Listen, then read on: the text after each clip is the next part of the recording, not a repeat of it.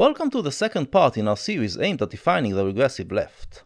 In the first part, I made a distinction between two sorts of leftists, liberals and radicals, and argued that what we call the regressive left is basically a special case of the radical left. I described liberals as those who are fighting to constantly improve society according to the ideals of enlightenment, while accepting that the human ape isn't capable of creating a perfect and completely enlightened society. Radicals, on the other hand, are those who believe that the nature of humans is to live in an enlightened utopia, and it's only the current systems that are preventing humanity from achieving that utopia. Finally, I defined regressives as radicals who no longer claim to believe in utopia, yet are still judging the system by a utopian measuring rod and condemning it for not living up to it. In this episode, we will see how this weird new attitude manifests itself in what is the main flag of the regressive left: identity politics. To understand the dynamic of it all, we need to focus on the value that is most central to leftist thought: equality. This is one of the values of enlightenment, but for the left-wing side of enlightenment, this is the value that determines all others. You can't have freedom, justice, and so forth if you don't have equality. The question is, what is equality? And here's where the difference between liberals and radicals lies. If we go back to the early days of the Enlightenment movement, before the French Revolution, Western society was divided into classes of people that had different rights by law. The Enlightenment deemed this an unfair state, because humans, no matter which class they belong to, are all mostly the same, and should be treated the same. And when it comes to the differences between humans, those cannot be predetermined. Intelligent and stupid people are born in every class, so by giving preference to the higher class we are denying intelligent and skillful people of the lower classes the opportunity to be everything that they have the potential to be. So, say the liberals, you can't discriminate against people based on their birth. Everyone should be equal before the law, so everyone gets the same opportunity to realize their own potential. So this is the liberal understanding of the concept of equality, but the radical understanding of it is very different. Let's go back to the years of the French Revolution. The new constitution of 1793 gave equal rights to all French citizens, and so the Enlightenment position has won. But some revolutionaries were not content. Take, for instance, a group that called itself the Conspiracy of the Equals, which was led by Gracchus Babeuf.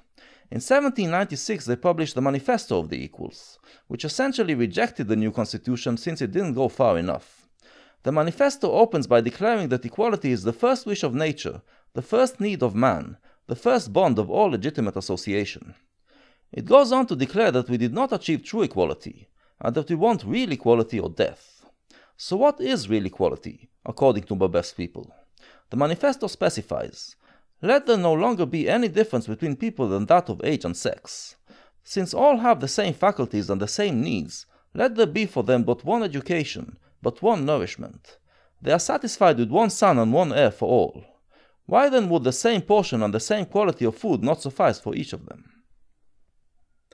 So, the idea is that all humans are born exactly the same.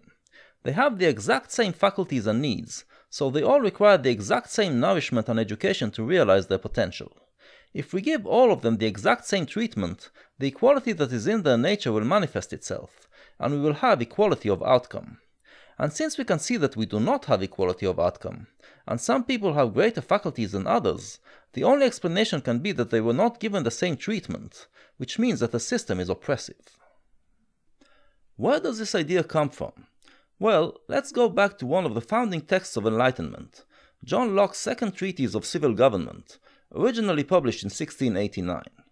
In the second chapter, titled The State of Nature, Locke describes what he believes to be the natural state of humans, before they get together to form a society. He describes it as a state of equality, in which no one has more power and authority than anyone else, because it is simply obvious that creatures of the same species and status, all born to all the same advantages of nature and to the use of the same abilities, should also be equal in other ways, with no one being subjected to or subordinate to anyone else, unless God, the Lord and Master of them all, were to declare clearly and explicitly his wish that some one person be raised above the others and given an undoubted right to dominion and sovereignty. So we find the same idea. All humans are born the same.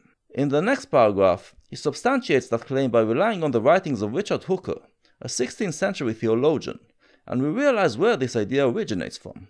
It comes from religion, from the biblical story that man was born in the image of God. And so, if all men were born in the image of God, That means that they are all created from the same mold, and are exactly the same. The only basis to the claim that humans in nature are similar to each other, we find, is the Bible. If you believe in the Bible, as early Enlightenment thinkers like Locke still did, it makes sense.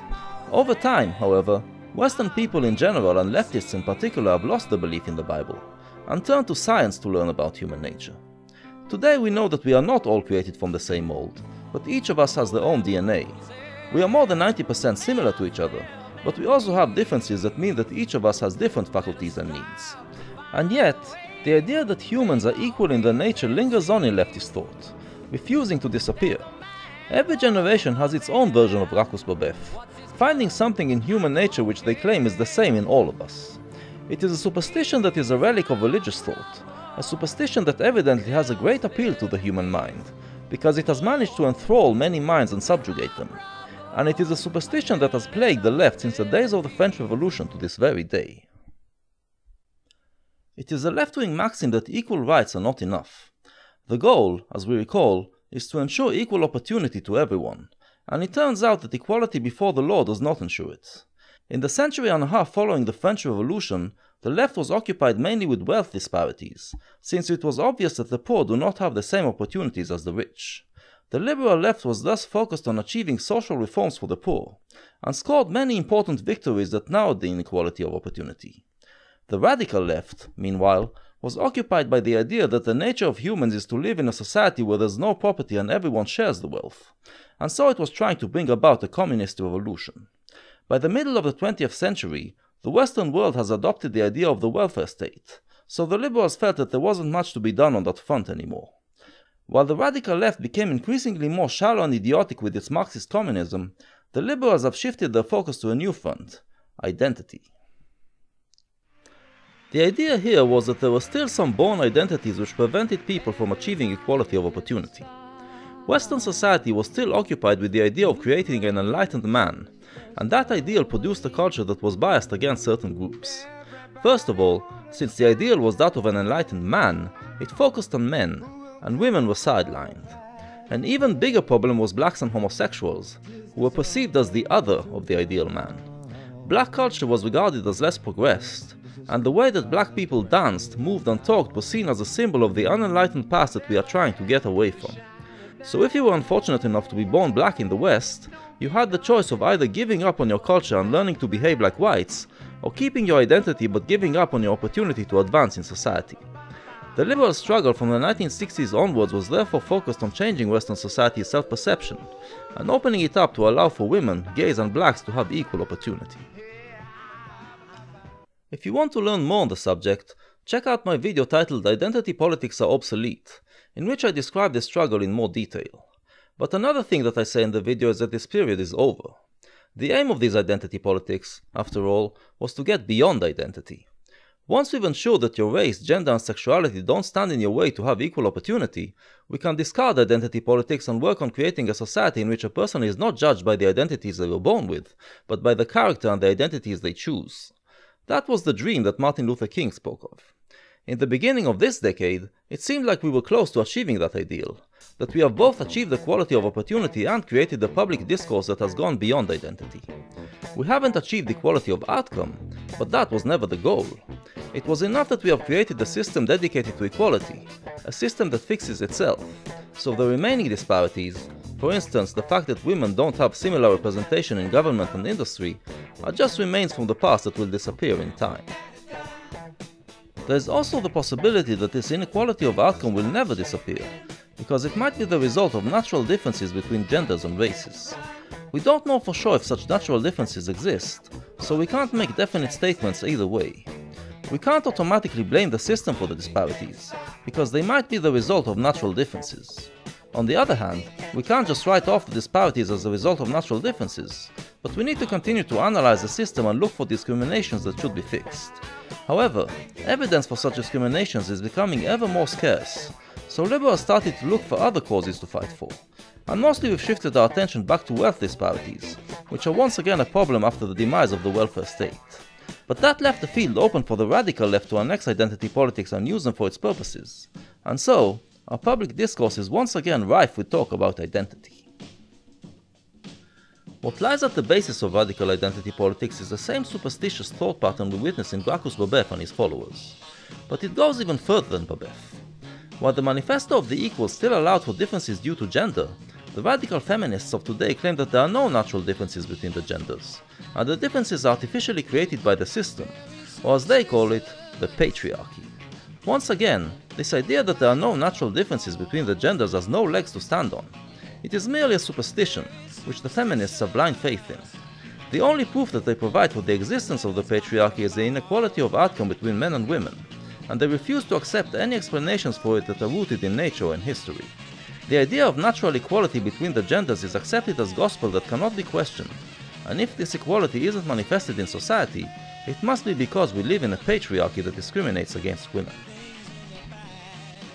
In recent years, feminism has become intersectional, which basically means that the myth of the patriarchy has been expanded to include other identities. The radical leftists of today portray Western culture as a culture that is geared toward privileging the straight white male. They have thus created a pyramid of oppression, in which people are classified by their gender, racial or sexual identities, and are then ranked by the level in which they are being allegedly oppressed. Once they've constructed this imaginary pyramid of oppression, the radicals present themselves as the defenders of the supposedly oppressed identities, and pretend that they are carrying on the liberal fight of the previous decades. But, as I said in the opening, there is something curious about this radical left, which distinguishes it from radicals of the past, and justifies banding it with a special label. The regressive leftists are radicals who do not present a utopian vision. They don't say that equality of outcome is what they are after. They just blame Western society for being a patriarchy that oppresses certain identities. You have to follow the logic to its end to realize that the oppression that they speak of is merely inequality of outcome, and most people don't take the time to follow their logic.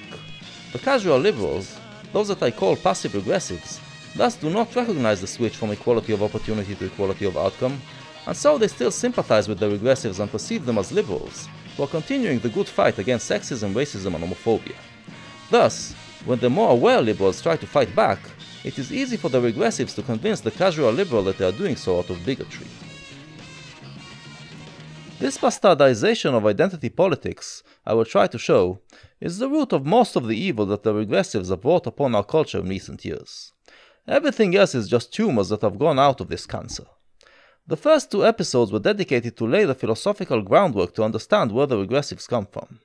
In the next episodes, we will describe the tumors themselves, all the different phenomena that characterize the regressive left, and we will also provide examples and explain the distorted logic behind them.